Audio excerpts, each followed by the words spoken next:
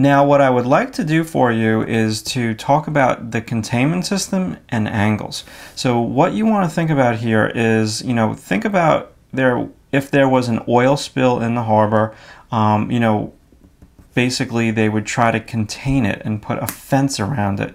Now, the fence would be a little bit more angular than the organic oil. So that's how you want to think about when you're working on your figure drawing, to sometimes use this containment system. And again, now let's put this into perspective. You would do this very light, where I can barely see it on your page, and maybe you would do it very quickly. Angles would be the next step. Angles would be the micro, and containment system would be the macro. Alright, so containment system is very similar to the three shapes, it's just not organic. And some people call this the envelope system. Some people really despise this, and some people really like it. I find that the people who don't like it never can really draw the figure in proportion. Okay, some people don't want to be able to draw the figure in proportion. That's not their thing, and I get that. But if you choose to do the figure in proportion, you must master this technique. There's no way around it. So first, let's do a very primitive containment system. So I'm going to start at her wrists and go to her hair. Okay, I'm choosing to work on top of this. I could start from scratch on each one, but I think this gives you a little bit more context, and I don't want to belabor this too much. So I'm going to start wrist to her hair, and then I'm going to go from her back all the way down to her heel. And then let's go from the angle of her foot to her ball of her foot over here. So that angles up ever so slightly because this foot is higher than that one. And then I'm going to do toes. Let's just go to the top of her foot.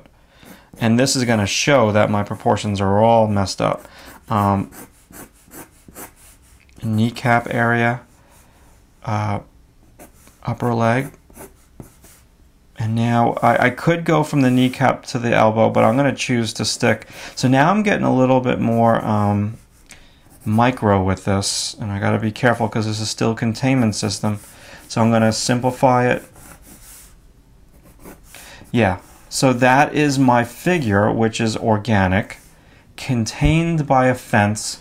And I can see some things are already tremendously off. So if I pull a line straight down from the rib cage, straight down running parallel to this photo, her heel is to the right. If we look at this photo now over here, basically if I pull a line straight down, her heel is slightly to the right.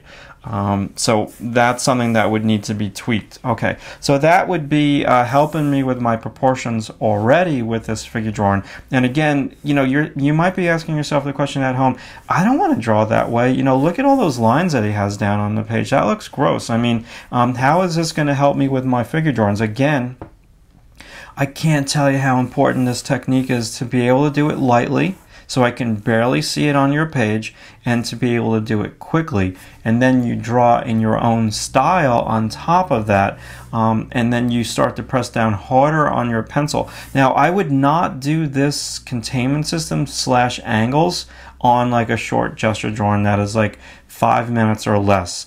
This is something that I would use when I'm doing a drawing that's going to take me hours, and I want to get my proportions in like the first 20 minutes, so the next 2 hours I'm not struggling with my eraser constantly to fix the mistakes that I made in the first 20 minutes. You would not do this technique in a short 5-minute drawing unless you were purposely trying to go through an exercise of mastering these angles.